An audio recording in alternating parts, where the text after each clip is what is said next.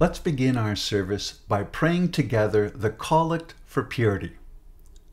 Almighty God, to you all hearts are open, all desires known, and from you no secrets are hid.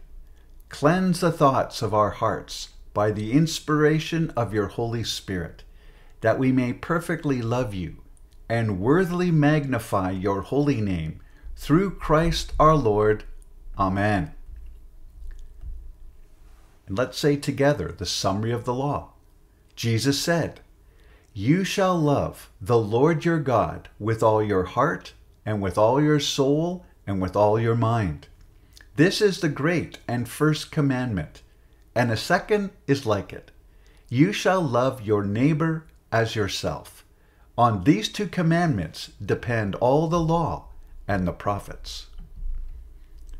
My dear brothers and sisters, the Scriptures teach us to acknowledge our many sins and offenses, not concealing them from our Heavenly Father, but confessing them with humble and obedient hearts, that we may obtain forgiveness by His infinite goodness and mercy. We ought at all times humbly to acknowledge our sins before Almighty God, but especially when we come together in His presence to give thanks for the great benefits we have received at His hands, to declare His most worthy praise, to hear His holy word, and to ask for ourselves and on behalf of others those things which are necessary for our life and our salvation. Therefore, draw near with me to the throne of heavenly grace. And let's pray together for the forgiveness of our sins. Most merciful God, we confess that we have sinned against you in thought, word, and deed, by what we have done and by what we have left undone. We have not loved you with our whole heart. We have not loved our neighbors as ourselves. We are truly sorry, and we humbly repent. For the sake of your Son, Jesus Christ, have mercy on us and forgive us, that we may delight in your will and walk in your ways, to the glory of your name. Amen.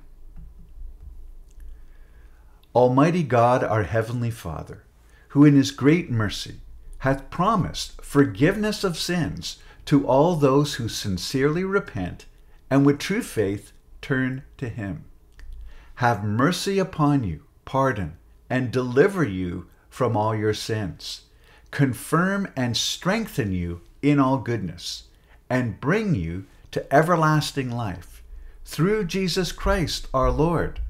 Amen. And let's reaffirm our faith in the words of the Apostles' Creed.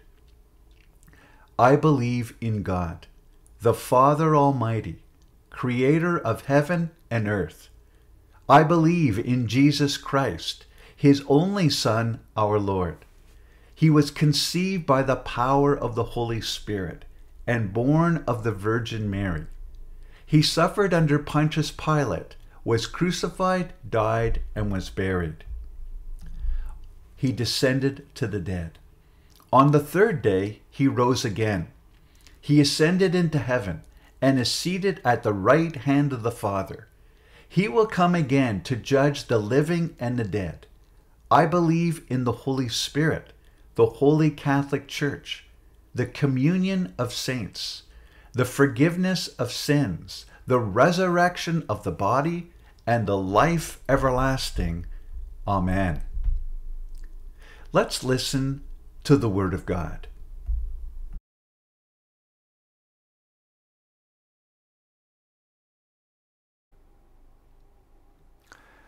Our reading today is taken from 1 Peter chapter 3, verses 8 to 12. Finally, all of you should be of one mind, sympathize with each other, love each other as brothers and sisters, be tender-hearted, and keep a humble attitude. Don't repay evil for evil. Don't retaliate with insult when people insult you. Instead, pay them back with a blessing. That is what God has called you to do, and He will grant you His blessing. For the Scriptures say, if you want to enjoy life and see many happy days, keep your tongue from speaking evil and your lips from telling lies. Turn away from evil and do good. Search for peace and work to maintain it. The eyes of the Lord watch over those who do right, and His ears are open to their prayers. But the Lord turns His face against those who do evil. The word of the Lord. Thanks be to God.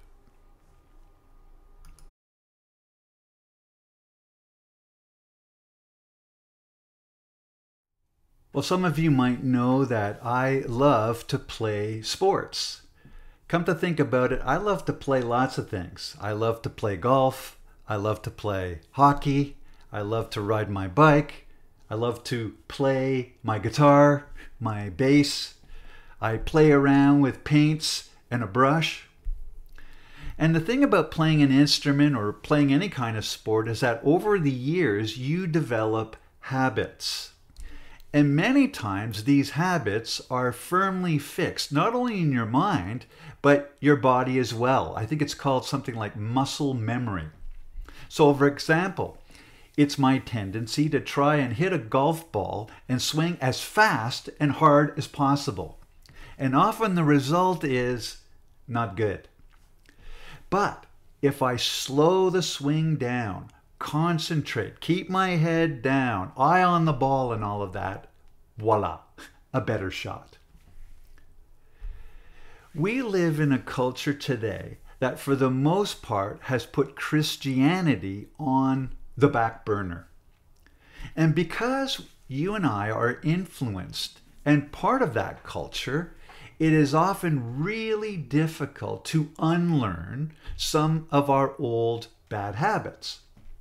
And it's like what the Apostle Paul said in Romans chapter 7. I don't really understand myself for what I want to do, what is right, but I don't do it. Instead, I do what I hate. Why? Why do we do that? Obvious, bad habits. But on the positive side, we long to stand up for our faith, and yet we can be afraid, we can be intimidated by people who would simply write us off as religious weirdos or fanatics. How is a Christian supposed to act? Let's pray before we dive into our passage for this week. May the words of my mouth and the meditations in all of our hearts be truly acceptable to you, O Lord, our strength and our Redeemer. Amen. Now, as you know, we've been slowly making our way through the Apostle St. Peter's first letter. And you'll remember that he's been encouraging his readers to persevere, especially during difficult times.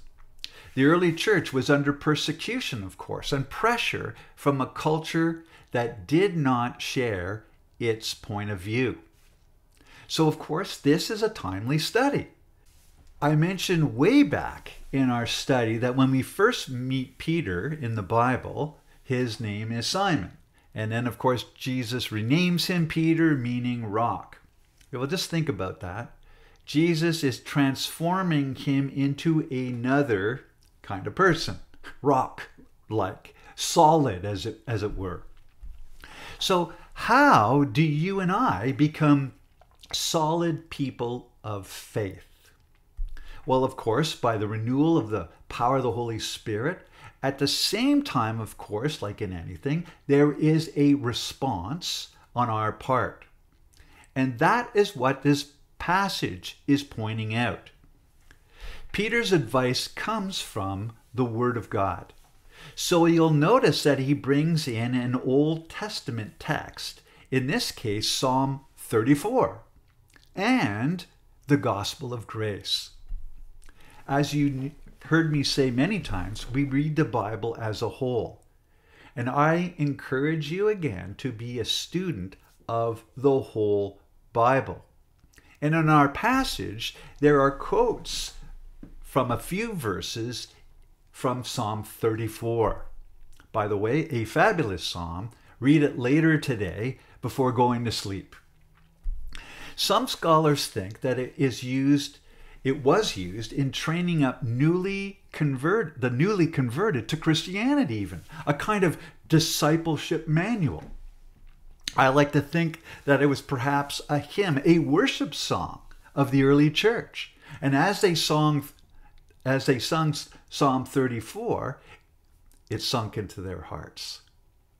Notice in verse 10 it says this: if you want to enjoy life and see many happy days, well, who wouldn't? So the psalm goes on to explain that we should watch, interesting enough, the way we speak and act. That's what Psalm 34 is getting at. Remember what Peter has been telling us throughout the letter thus far. He says this often: be careful to live properly among your unbelieving neighbors. Then, even if they accuse you of doing wrong, they will see your honorable behavior. Then they'll give honor to God when he comes to judge the world. When Christians are careful in how they live, hopefully outsiders will notice and want to know what we are about. So how, of course, do we live? The passage points out 6 different ways. But before we look at them, another gentle reminder from Pastor Paul. Don't forget that Peter has already pointed out that you and I are holy. We are dearly loved, a royal priesthood, a chosen people. All because of Jesus and what he's done for you and me.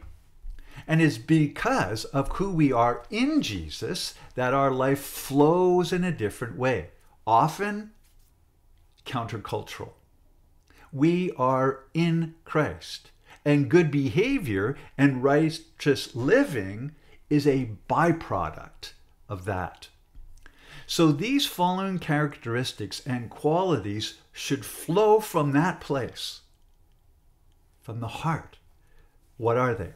1, unity. Verse 8, be of one mind.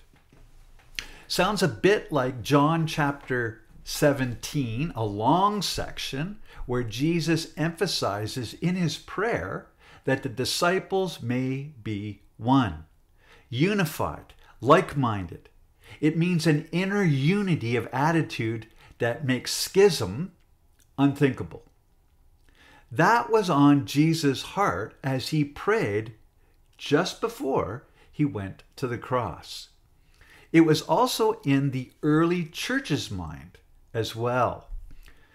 Acts chapter 2, verse 42. All the believers devoted themselves to the apostles' teaching, to the fellowship, to the sharing of meals, including the Lord's Supper, and to prayer. They all devoted.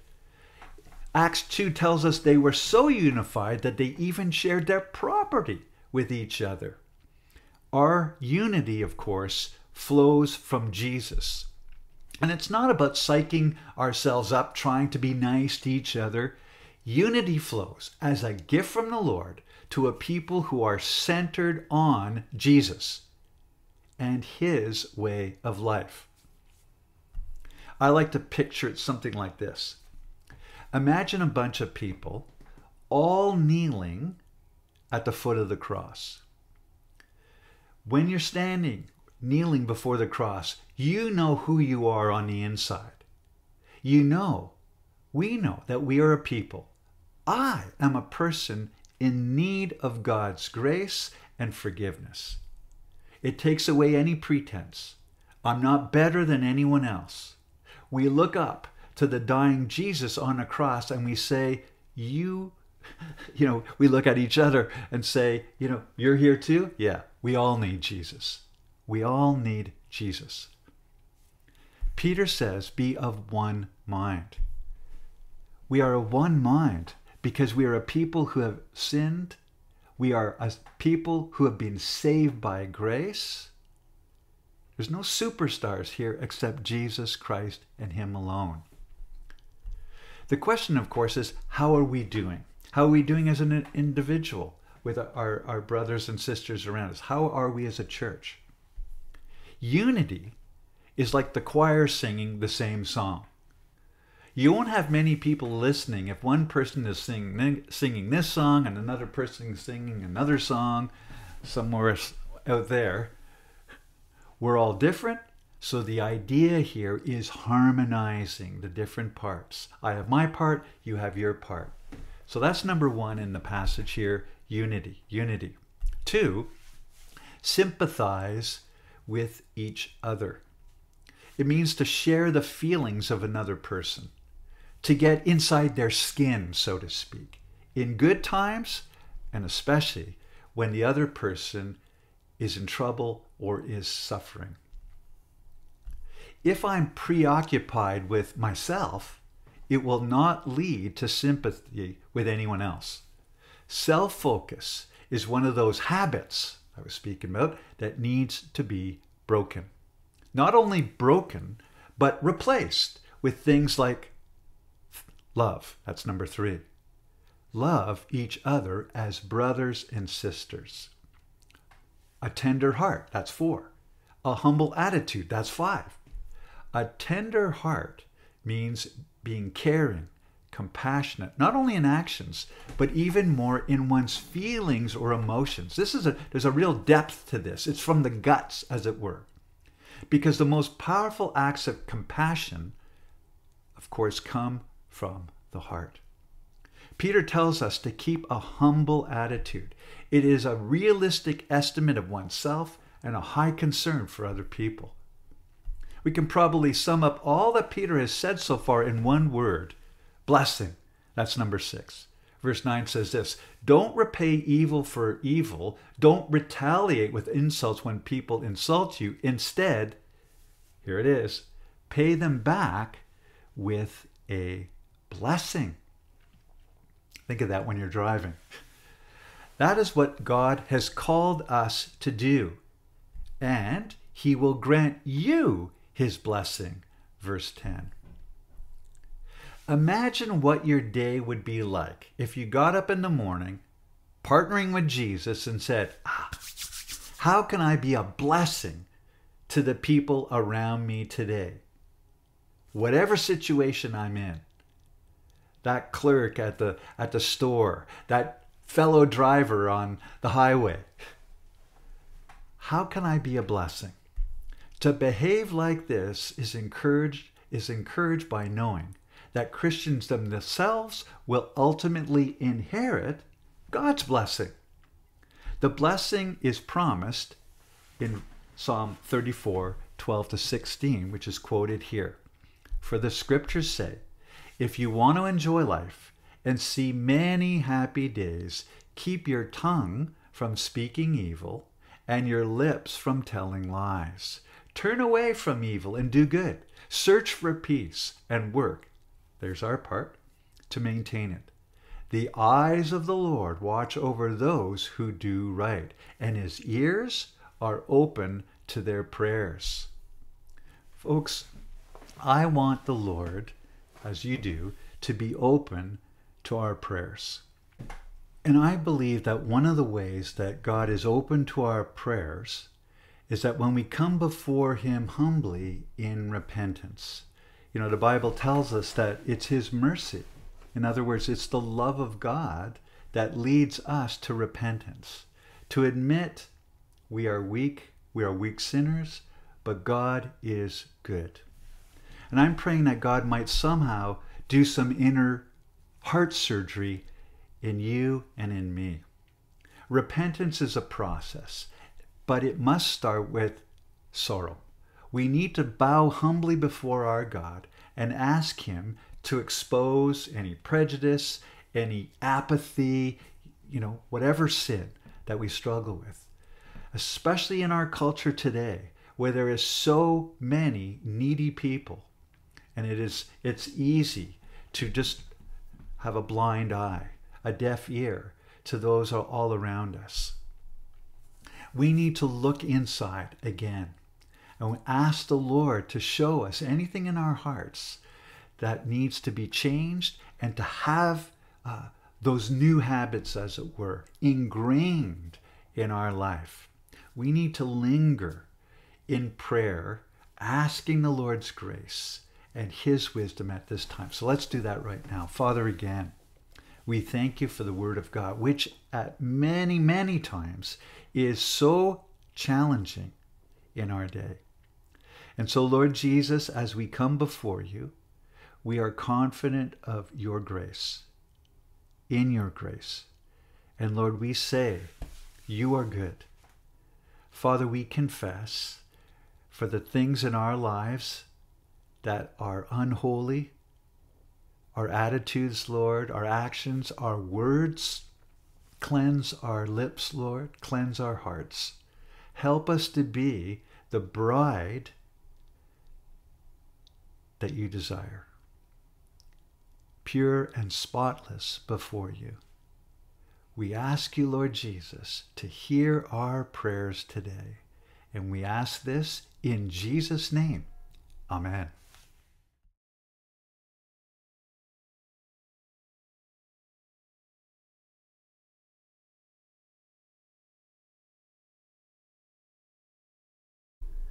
We continue our service with the Lord's Prayer. Our Father, who art in heaven, hallowed be thy name. Thy kingdom come, thy will be done on earth as it is in heaven. Give us this day our daily bread, and forgive us our trespasses, as we forgive those who trespass against us. And lead us not into temptation, but deliver us from evil. For thine is the kingdom, and the power, and the glory, forever and ever. Amen. And we pray together the prayer of thanksgiving. Almighty God, Father of all mercies, we, your unworthy servants, give you humble thanks for all your goodness and loving kindness to us and to all whom you have made. We bless you for our creation, preservation, and all the blessings of this life, but above all, for your immeasurable love in the redemption of the world by our Lord Jesus Christ, for the means of grace and for the hope of glory. And we pray, give us such an awareness of your mercies, that with truly thankful hearts we may show forth your praise, not only with our lips, but in our lives, by giving up ourselves to your service, and by walking before you in holiness and righteousness all our days. Through Jesus Christ our Lord, to whom with you and the Holy Spirit be honor and glory throughout all ages. Amen. The peace of God, which passes all understanding, keep your hearts and minds in the knowledge and love of God and of his Son, Jesus Christ, our Lord. And the blessing of God Almighty, the Father, the Son, and the Holy Spirit be among you and remain with you always. Amen. Well, God bless you and have a wonderful week. Thanks for joining us.